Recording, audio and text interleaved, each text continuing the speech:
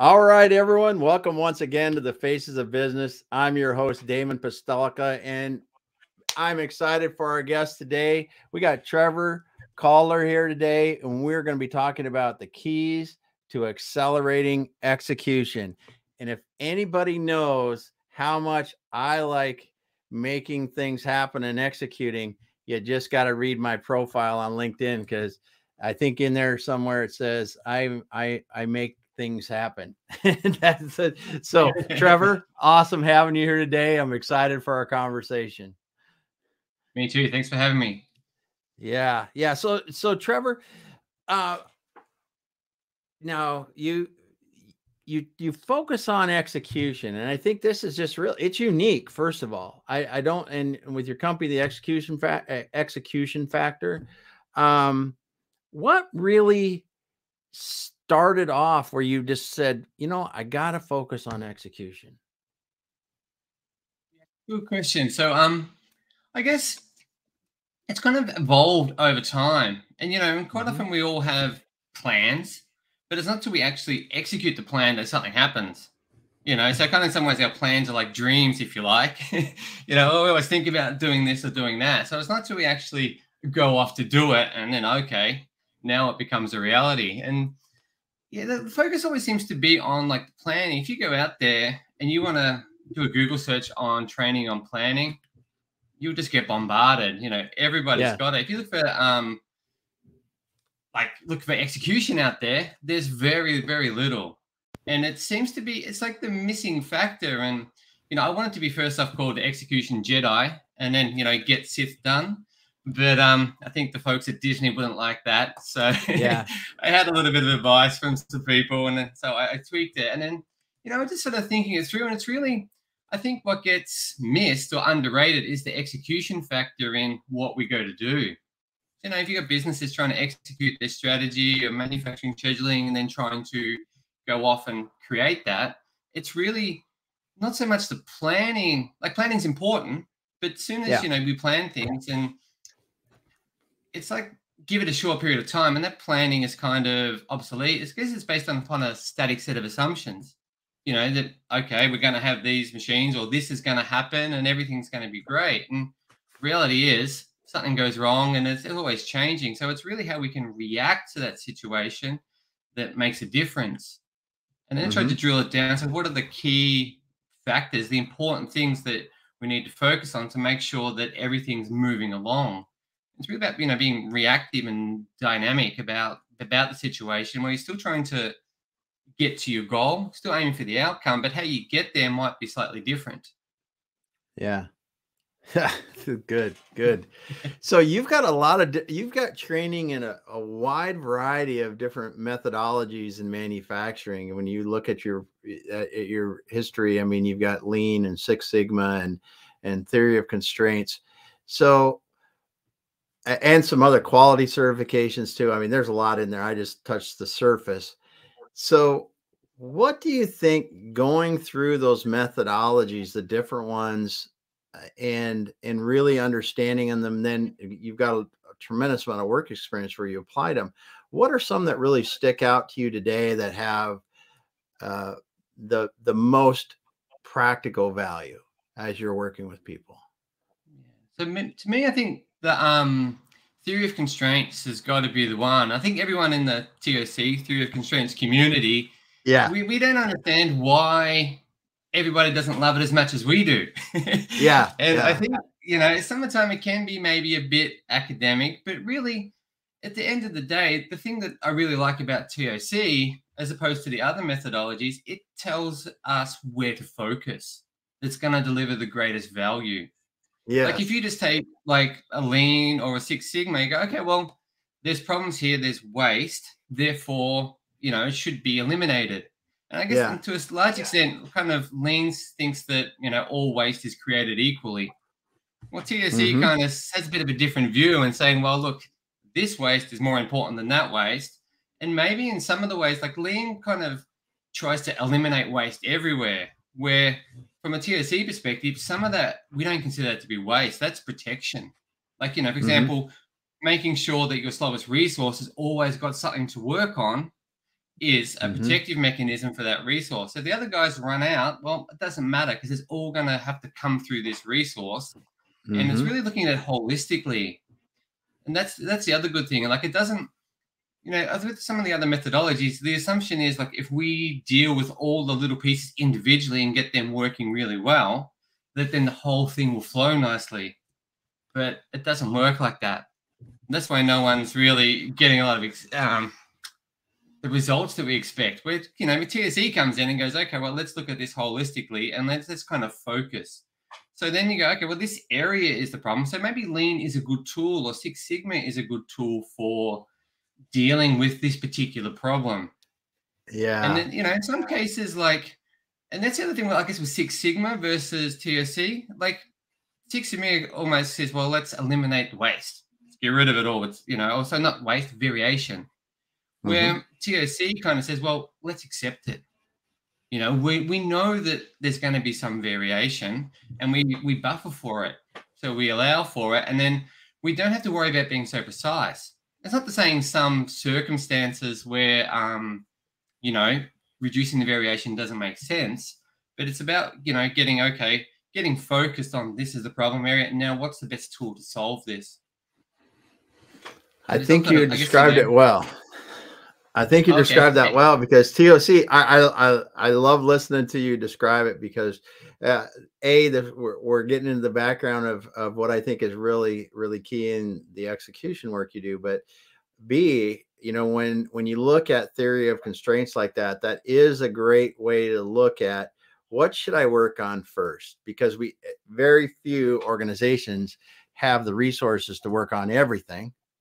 And as you said, even if we work on everything, it may not be what we want, because I might work on an area that is a constraint in my flow or process or whatever, but I may not do enough to make it so it's not a constraint anymore. And I really didn't do anything more than the incremental improvement I got out of it. But it does show you where we should focus our efforts is the big thing.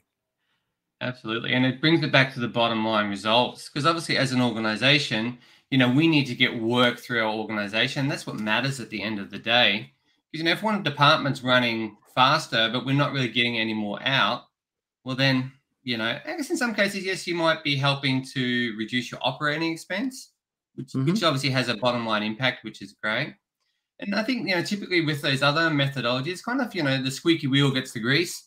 So, you know, you might have this noisy area, noisy department, and they get all the focus and the resource to fix them, when really there's not really overall benefits for the whole organization. So it's a little bit skewed like that. So as you look at this and working as you did in the past, and you got some great experience there, how do you think that really prepared you to do what you do now in execution? Is it just the fact that you had to work on so many processes? I mean, you were a quality auditor, there were a lot of things that you were doing there. So I think it really, to me, it gives me like a structure, I think. A very holistic structure that you can apply. Because, you know, some of these things are like guidelines, they're principles, and it's like you don't have to follow it to the letter. You know, quite often you will see that with Lean, and even with TOC, there's kind of too much, you know, following the book exactly. Yeah. When really you've got to be, well, this is this environment, and it might be some of the principles still apply, and how you apply that principle in this environment might be slightly different. Or maybe in another environment, this principle, well, it doesn't have too much of an impact. So it's kind of, I've got the different tools in the toolbox, I guess, through the experience. And then that just gives me the real holistic structure. Because, you know, when I've done things in the past, it's really when I learned to, I think, oh, geez, I got really bad for a while, because a lot of the things I had work to set up and structure, well, I kind of realized all of a sudden they didn't really add any value. They just kind of created work, or not necessarily created work. They made work easier in some extents, but they didn't have a bottom line impact or an overall impact. And some of these things were kind of, I guess, one thing we often say in TOC is like local optima. You know, we try and optimize our local department at the expense of the overall system. Mm-hmm. So it just, that was a real kind of a breakthrough for me in terms of being, okay, now let's look at that big picture and what's the impact on our throughput and on our inventory and our operating expense. And then through that, able to focus a lot more and, get things to flow. Yeah. Yep. Oh, good stuff. Good stuff. So when you're talking about execution and you're looking at you're going in and starting to talk to somebody about, hey, they want to improve execution. So we're going to sit down, we're going to start talking about things. What are some of the first conversations that you're going to have with a client as you're going in there and they want to execute better? Right. Yeah. So I guess the couple of the key principles are the making things visible. Because, Okay. normally if you think about a department, we've normally got good visibility with inside our own department or that one Mm-hmm. department. We all kind of know each other. We work together. We kind of take inputs from someone else. We do something and then it goes out. So Mm-hmm. we can't often see what's going on in the other departments. Quite often a lot of the problems occur at the interface between one department and the next. And sometimes they've got different objectives. So we kind of engineer conflicts into our processes some of the time. Mm-hmm. So by making it visible, we're then able to get everybody to see the situation and they can get this shared view. So, by making it visible, we're kind of laying out the basic processes, what steps we have to go through inside the organization, and then where the work is at with inside the organization. So then everyone can kind of see like a big map. Mm-hmm. We can see, okay, the work's stuck here, or, we can see that there's problems in this area. So then we can start to departments can start to see their impact on other areas and vice versa. So as they can see the big picture now, they can then start to then collaborate. They can start to work together. Because Mm-hmm. now they're kind of going, okay, well, we need to get this stuff through. And, if I don't help you with this, well, then I'm going to run out of work next week, or we're going to be late with this.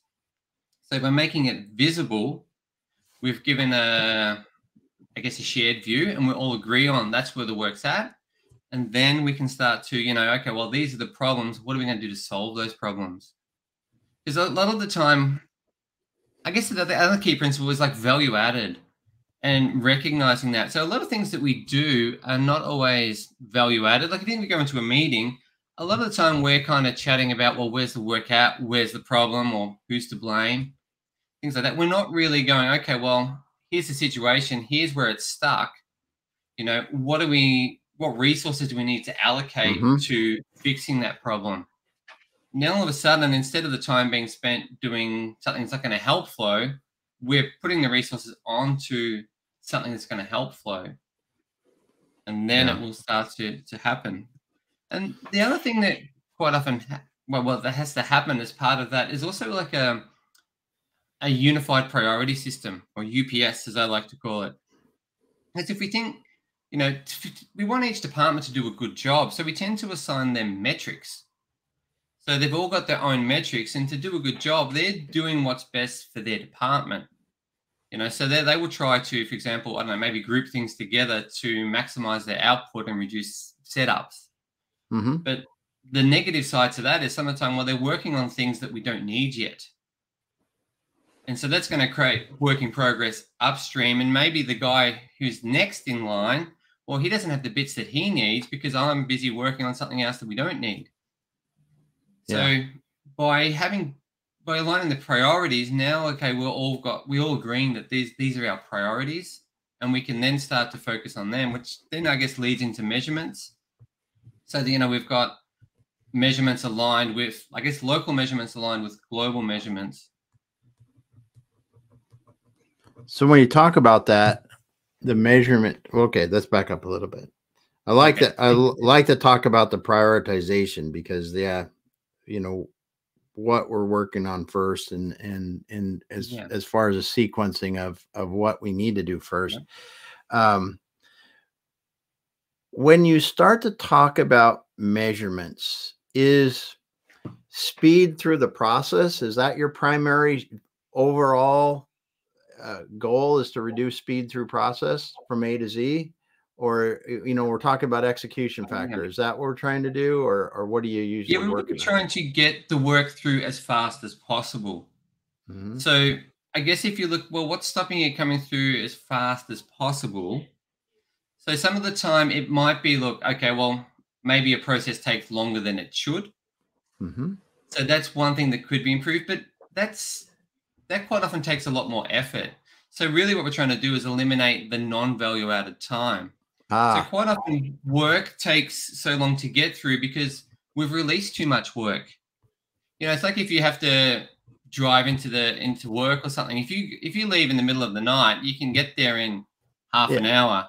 But if you go peak hour when everyone's yeah, out there, it's going to take you an hour.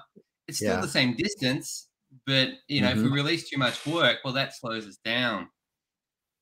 Well, and two, when you look at, I mean, if you do, as you do, work on lean, you realize that a small fraction of our time is actually doing value added work and the rest of it's not. And if you can eliminate that, you go a lot faster, a lot easier. So Right. yeah, that's a great point in there. So how many, this is a question when you're looking at a process like that, how many times do you step into situations where at the intersections of one department to another department that they're doing things to slow the next department down and they really don't even realize it? That happens all the time, really. And it's Yeah. not until they can, I think, see the bigger picture that we can start to align them. And that's really going back to, like, if we're using a visual board to establish our priorities, Hmm. really what we're trying to do is get the whole organization, like representatives of each organization, because they're representing the different process steps to Hmm. work together. And what we really want to focus on first is the blockages. So where has flow stopped? So if my Ah, work's coming along and, I can't complete this because I don't know, a tool's broken or the customer hasn't approved the artwork or something like that, that is a very high priority because now I've done all this work today and I can't move on. hmm. So our highest priority really is anywhere that the work is stopped. And usually we'd have like a red card to stick on the board so we can make it visible.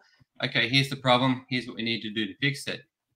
And this is the next, I think, an important one, the potential problems. Like, in that sense, work hasn't stopped yet, but I might say to you, well, look, we haven't got this artwork approval yet. If we don't have it by 2 o'clock tomorrow, well, then work's going to stop. Hmm. So now we're starting to be proactive because we can kind of tell everybody, well, look, you know, it's not a problem yet, but it's about to be a problem. So then Yeah. we can get everyone focused. Okay, well, shit, if we don't get that done, we're going to have trouble. We're going to have trouble. So that's kind of our next level of priority. Yeah. And then over and above that, it's just making sure the day-to-day stuff. And, we don't need to talk about things that are flowing normally, to be fair, because, work's going to get released and it's going to get done. And if it's all just going along merrily, well, there's not really value added to trying to talk about it. Hmm. Where, if we're focusing on the things that are stopped or about to be stopped, then that becomes more value added time spent. More value added time means more flow, more throughput, better results. Yeah. And how many times do people, because you talk about getting things visual, and how much does it help just to take that step? Well, like, I think people sometimes will go, oh, they didn't realize that this was causing the other person a problem. So it's a bit enlightening for them sometimes to go, oh, geez, I had no idea. Or I can sort of see, well, you've got a problem there. And, maybe it makes sense that I can help you out and give you some resources or something to fix that now Hmm. so that, you're better off and I'll be better off in the next few days. Yeah. Yeah. Because in past experience, I've seen where that makes it just doing process mapping or something like that. Just walking through the process and talking to the different departments, going, okay, what do you do now? Or walking through the flow of making something or completing an order or whatever you're talking about through the entire organization from the time you receive it all the way to the time that the product goes out, the customer's invoice for the product and everything. That people do that. There's just this enlightenment that they gain from that. Is like, what I'm doing causes you a lot more work, or I'm doing something that, as you referred to before, is non-value added at all, that I don't even need to be doing anymore, that we should Yeah. just stop. And I think that when you're talking about execution and accelerating execution, the visualization step has to be critical in it, I would think. Yeah, absolutely. It's one of the first steps, really, because Yeah. once you that's the foundation for everything, because it's the foundation tool basically that facilitates everything. Because like we are sort of saying before, if until I get that visibility, I just think that, maybe you're just don't care about what I need to do, or Mm-hmm. care about things overall. And it's not till we can actually sort of, start to see that we can start to, I guess, empathize with others, and get that greater understanding, and that bigger picture sort of higher level importance. Yeah. So as you've done this, what are some kind of before and after speed, throughput speed, or measures that you're doing? What are some before and after that you've seen that are pretty cool when you've done this? Mm, you get a fairly good like 25-30% reduction in Wow. lead times. Yeah. So things will certainly start to flow a lot faster. And yeah, I guess it depends on the actual Yeah. situation. Yeah. Yeah, so they all kind of vary, but definitely, we start to get a lot faster flow through the organization. So 25-30%, not unheard of, even faster Yeah. sometimes, just to get that work flowing. And then you get the output and all the benefits that come with it. Yeah. Yeah. You talk about X-ray vision. Eh, Thinking about execution gives you X-ray vision. What do you mean by that? I thought that was pretty Okay, cool. yeah. Yeah. So I guess we've been talking about this visibility.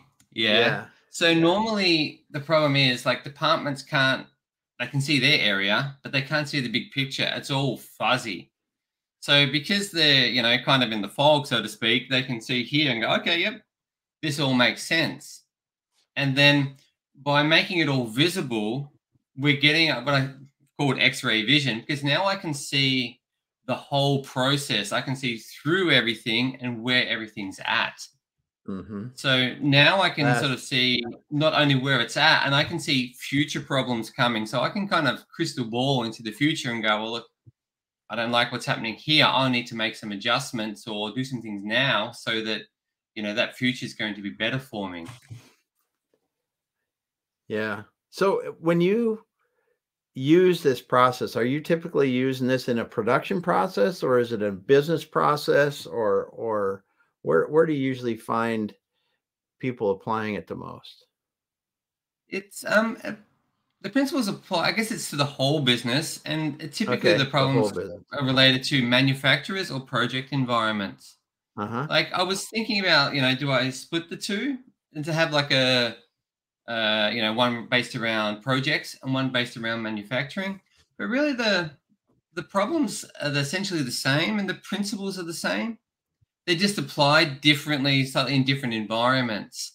And then Yeah. sometimes it's got to do with how we structure the boards, so that, this visibility, this execution board that gives us the visibility. Like in a manufacturing environment, we might be looking at different orders, for example, Mm-hmm. where if it's a project, we might be looking at different deliverables or like different projects in a project portfolio. So Yeah. it's getting the right level of detail that solves the problem, because we want to keep it simple, but we don't want to get into too much detail because then it becomes too Yeah. cumbersome. And it's Mm-hmm. about striking that right balance that getting the right visibility so that you can go, okay, yep, this is simple, it's easy to manage, we can see where it's at, and it's helping us improve the flow. Yeah. Yeah. That's good stuff, because I tell you from experience, when I've seen, the things that you can do when you look at a business end to end like that, and how Yeah. not just the physical, but electronic, paper, product, all the way out to suppliers, back to suppliers, works all the way through. And when you look at that, it really is amazing how much opportunity there is to get better. Yeah. It sure Yeah. is. It's like, Yeah. we've tried to obviously do these things in order to, we've obviously quite often we put those processes in place and some measurements around it and what have you, with good intentions. But like I said, quite often it's just like it's the cause of the problem. Yeah. Yeah. Yeah. So have you ever been involved where you're doing this and helping somebody and it really makes like a quantum jump? Like they go, "Oh, we just doubled the throughput speed or cut it in half or whatever you want to say, but we really made a huge jump." And if so, what were the kind of things that they figured out to do that? Because that's always interesting to see. Yeah. Let's see. So it's certainly been I guess, yes, circumstances where we've, really created that visibility outside of, so people, well, within the supply chain, next Hmm. steps Hmm. have, in a project environment, have been really able to see and get confidence as to what's going on and where it's at.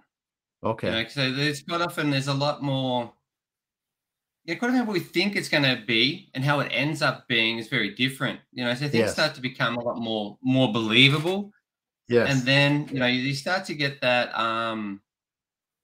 It does become easier too for the people quite often because, okay, they know, okay, well, look, I got to focus on this and this. This is more important than trying to focus on everything and, getting all these distractions in the way. Hmm.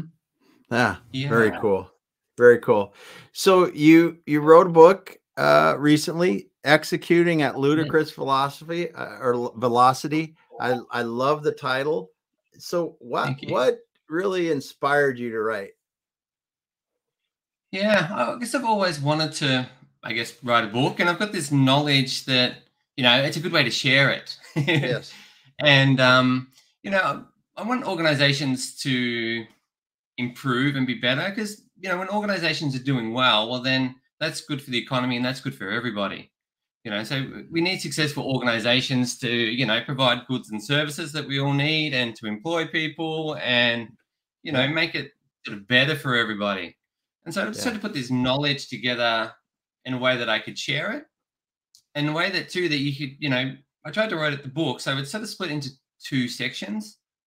The first section is about the principles, about what's important, like why Hmm. is collaboration important and why is visibility and value added time. And then in the second half, I put it all together and applied those principles and explained how to build a visual execution board for your environment. Oh So by yeah. reading the book, you could go off and actually, if you're like a do-it-yourself type person, you could actually go off and, well, the intention is you could go off and actually do it. Give it a try. Yeah.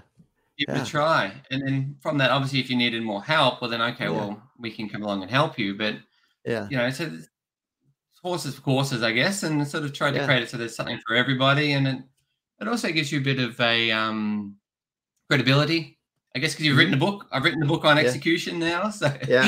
Yeah. it does help in that sense. And Hmm. yeah. Well, then, so as you're doing this, we talked about, I saw something about protective flow manufacturing. And let's talk about that a little bit and how that's a tool in your toolbox and what you're using that for. Sure. So, protective flow manufacturing essentially takes a lot of the principles which are in my book and it does it with software. So Okay. it's specifically tailored towards manufacturers. And I guess if we go up a step, like take a big picture view, yeah. So we want, and any organization, we want everyone to focus on the highest priority jobs or work. Hmm. And we want to get that through the organization as quickly as possible. So Yeah. effectively, we're creating a priority, and typically we then would create a plan, and then we'd execute the plan. So, but normally trouble with planning, it's like they say it's invaluable, but as soon as the boots hit the floor, it's out the window. So really, we had to kind of, well, it's been flipped around. So, if we're trying to plan something for weeks in advance, well, then, it gets less and less accurate. There's more uncertainty. And obviously, Mm-hmm. as we bring it closer, we've got a bit more uncertainty about it. So, what the protective flow basically does, instead of planning and execute, we first execute and then we plan. So, our execution is based upon the priorities, and those priorities are determined by the work orders with the greatest threat of being late. So we're Okay. looking at how much work's remaining and how much of a buffer there is. So that tells us, like, because sometimes typically, like with the scheduling system with finite scheduling, it's all based around want dates. And so that would mean a work order that's supposed to be shipped next week would take priority over something, say, got to ship in 3 weeks' time or a month's time. But that work order that's supposed to ship in a month's time might be a greater risk of being late, because by the time you send it out for outside services and it comes back and everything else, with this guy the next week, well, you might be pretty much home and hosed. Yeah. So by looking at a priority based upon its threat of being late, we've got an instantaneous priority.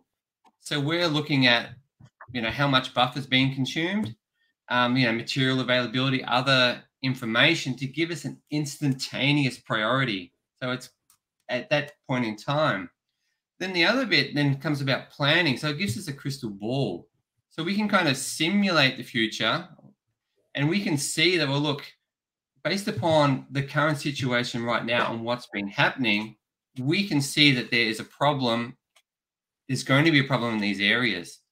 So we can then start to influence our future by, for example, what happens if we run some extra shifts, or, we look at getting extra machines, or we outsource things.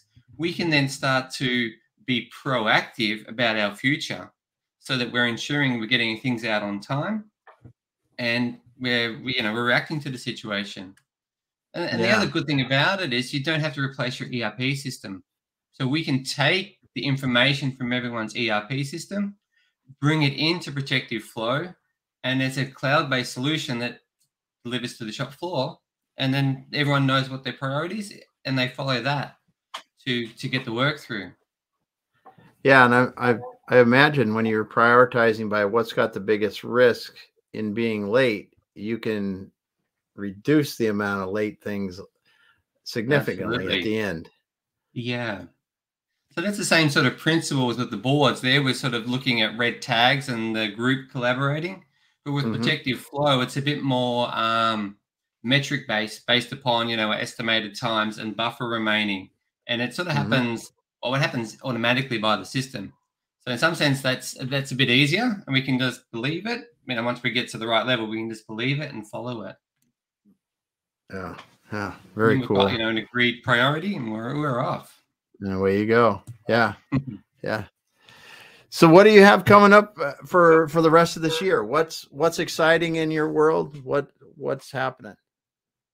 Yeah, I guess Protective Flow has really become my core offering, Uh-huh. and yeah, it comes very natural to me, because I've done a lot of ERP implementations and things over the years, and Yeah.